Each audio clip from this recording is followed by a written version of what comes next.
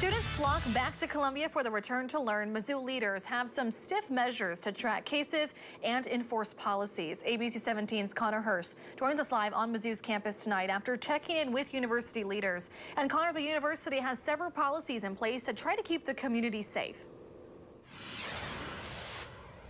Deb, and being on and around campus today, you can tell things are really starting to pick back up. Even here, it's a beautiful night in Columbia.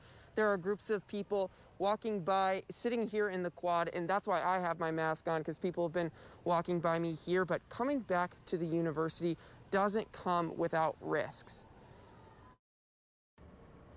One member of Alpha Epsilon Pi fraternity at Mizzou is in quarantine after experiencing symptoms of COVID-19. It's unclear if he has tested positive. A spokesman for the international fraternity said it appears he came back to the school with the virus, as some of his family members back home have now tested positive. While the university can't say if they've heard from the group of a positive test, it is required to be reported by any student, faculty, or staff member. So as we would get a notification, depending on the location of the student, we would make sure that we are offering the appropriate support. And what happens after a positive test? The university hired about 24 contact tracers to work specifically on the university's campus in conjunction with the Boone County Health Department. We knew as students were coming back, the likelihood was going to start rising.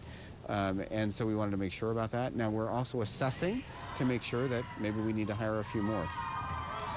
But the university hopes to keep the virus at bay with mask and social distancing policies on campus and at university-sponsored events. And even off campus, the university says it has the authority to discipline students who are not following health guidelines under the student conduct policies. An example of this would be a large house party. We would certainly be looking at that because, again, it's a situation where is someone doing something intentionally that puts another individual at risk.